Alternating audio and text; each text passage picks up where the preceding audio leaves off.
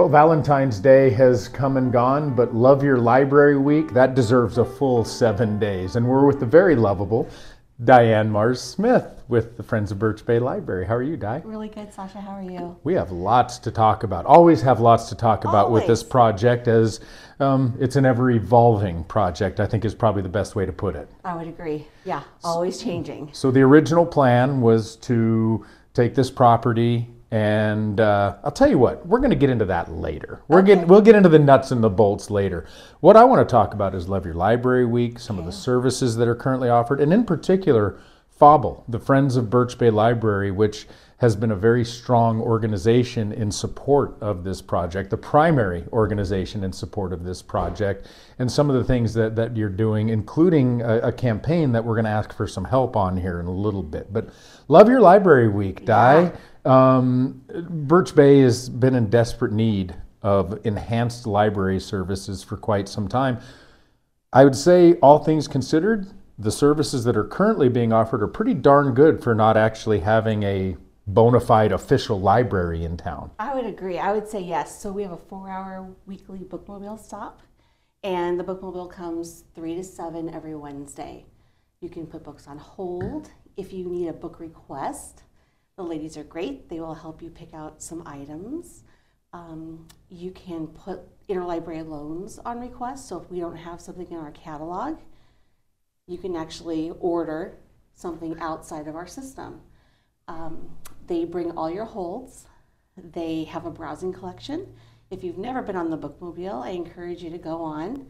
It's a very small but mighty little roving library. I would liken it to a book tank. Yeah, it is. It's huge. I mean, the bus is big. And the collection is very good in there. We have programs that we do for summer. And Greta, who is one of the bookmobile drivers, she does kids services. So she'll have some programs for the kids in the spring and in the summertime when the weather's nice. So we try to give some library service in the small amount of time that we have. I don't think people truly, I know I haven't truly understood the full scope of programs and opportunities and services offered through the library. I was telling you before we turned on the camera that my wife was saying the other day, I just don't know what to read. I know what I like to read, but I can't pick out a specific book. And I suggested, well, go down to the bookmobile. That's kind of their job. And that's in its simplest form. Yeah. But really, the amount of services offered through a library, and you and I have talked about this before, are much more extensive than what many people realize. Yep, you can, you know, books are our game. So we can help you find a book, recommend books, give you some things that you may have not thought you would like. We call them surprise selections. So you can get that service through our branches. We offer programs for kids and adults. That could be story time, that could be a teen paint night, which is very popular, or a historical or a cultural program for adults as well. We do summer reading. We have something every quarter for people to come to the library, learn, explore, create.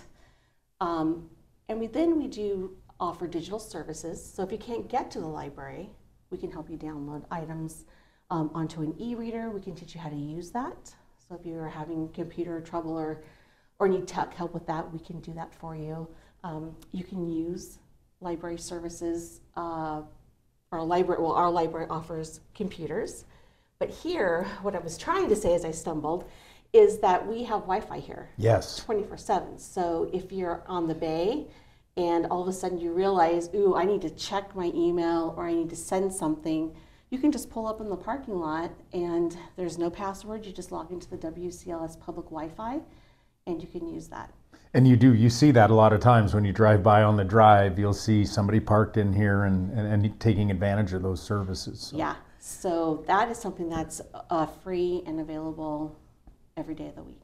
You say free, but as we talk about all these services, they're not free for the library, and that's kind of where FOBBL comes in, Friends of Birch Bay Library, a fundraising arm or organization that not only helps with these programs, helps with the scope of this project. Again, we'll get onto that in a second, but let's talk about FOBBL specifically. Sure. This is a group of people that really have a love for this property and the services that could potentially be offered here, and are already supporting some of the services that are offered here. But FOBBL is a very important organization in Birch Bay. So FOBBL started, Friends of Birch Bay Library, started before I was involved. In about 2015, there was a group of people that got together and they really wanted to have library services here. They basically started out with a penny jar, going to chamber events, saying, hey, everybody, are you interested? We would really like to start a library. And the traction picked up with that. The community showed interest. They approached the Whatcom County Library System, and a partnership was created. And throughout that partnership, FOBBL has been the fundraising arm, and we have tried many different techniques for fundraising.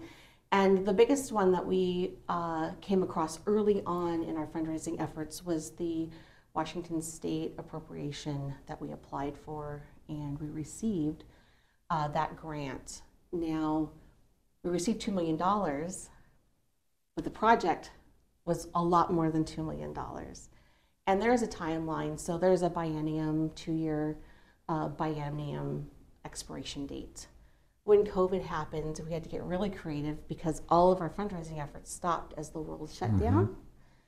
So we had our movie nights. The chamber helped us with the movie night. We had a movie night. We've done some things outside on the lawn for chamber events, which has been really great. Kite Festival, you'll see us at Sandcastle. We're selling books.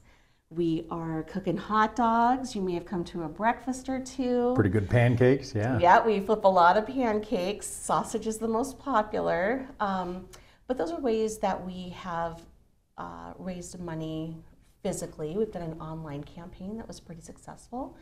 And we've done Library Giving Day. So that's also a program that's online where you can give or you can send money in. And we're always looking for grant opportunities. Because of the nature of our program, of our project, it can be kind of tricky. FOBBL does not own this building. Right. So it's not ours, yet we're fundraising for it. The Whatcom County Library System owns that, so we work in partnership with them. Let's talk about this building now and this project, which has changed and seen maybe a few hiccups along the road, but I know you've also learned a lot about not only this specific project, but you know, what members of the community are looking for per se. And I know you've done a lot of grassroots effort and getting out and beating on doors and talking to people, especially after the votes didn't pass. So where do we sit now? So where we sit now is this. We learned a lot from the election. So the LCFA, the capital project that we went out for a vote twice, we needed 60%, so supermajority. We were at 59.3 the first time and 58 point something the second time, which is pretty good because our snowbirds had, in February, they weren't here. So that really told us a lot. It told us that people wanted the library and they were willing to pay a tax to do that. But it also told us through conversations, social media conversations, letters to the editor, that people really love this building.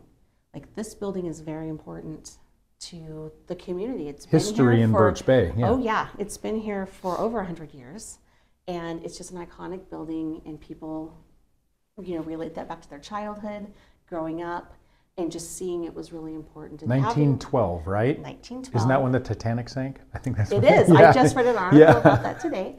And so when we made the large building, which was a 7,000 square foot building approximately, we mimicked this, but people really wanted this building. So our LCFA did not pass, still had a lot of people saying, please don't give up. We really want the library. What can you do? And so we looked at this building, we looked at changing the scope of our project. Now our state appropriation is for a 7,600 square foot building. So we sent in a request to change the scope of the project to use the house, and we kind of flipped it. So 1,700 square foot library express and community meeting room, 6,000 square foot outdoor community space for community events, because the property is quite large, as you know. And we wanted to continue the community partnerships and activities that we had been having with you all in the summertime even after the library is built.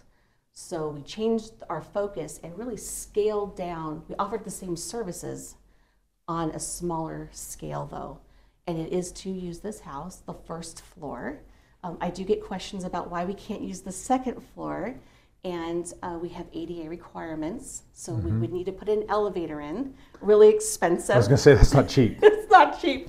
So how do you do that? Keep your floor space, and so right now we're just focusing on first floor, refurbishing the outside of the house.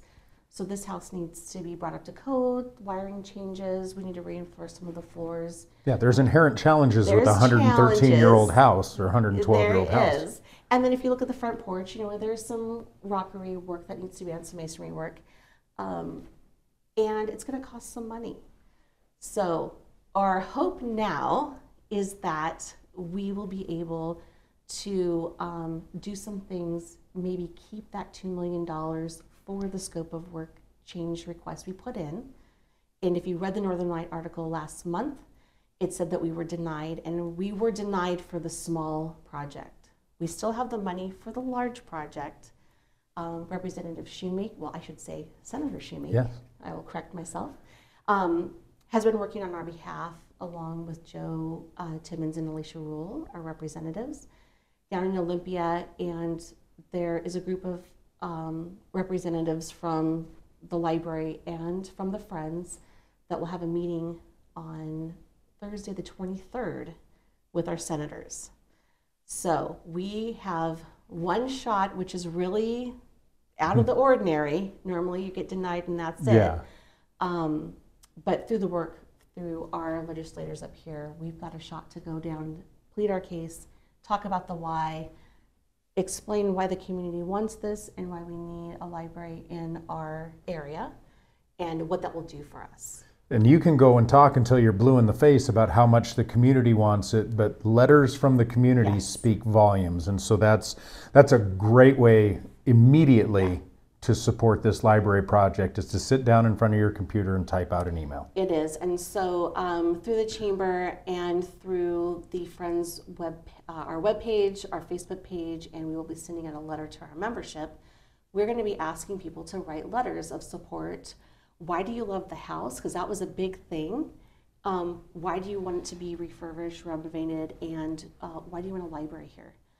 So we really need community support now more than ever. As we go down, we'd like to have letters in hand, but you can email either the chamber or myself or the senators and the representatives directly, and we'll get that information out. Again, we're visiting with Dianne Marrs-Smith with the Friends of Birch Bay Library.